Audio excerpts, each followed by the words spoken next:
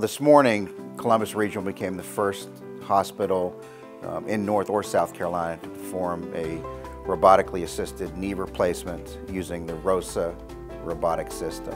And what this tool allows us to do is to do a knee replacement with much more precision and accuracy than traditional instrumentation. What it allows us to do intraoperatively is to really pre-plan the surgery before we even get into the operating room. By taking just plain x-rays in our office, we're able to send that to the center in Montreal, and they're able to make a three-dimensional model of the patient's knee. So I can decide the sizes, I can decide where the cuts are going to be, how we're going to balance the knee even before we get into surgery. We're the only center within a wide geographic center even offering any type of surgery like this. There are other robots out there, but this is the newest and the most advanced system.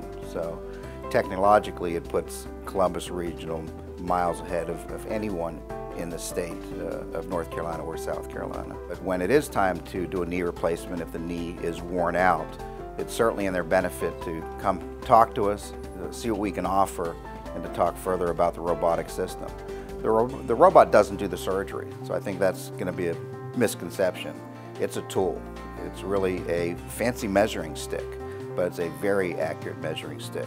So instead of me just feeling the knee and from years of experience knowing or think I know that it's good, I can actually look at a computer screen and see the data. I can see exactly what the knee is doing. They can contact Columbus Regional Health System, Southeast Orthopedics, and I'll be happy to make an appointment for them. 910-641-MOVE, M-O-V-E.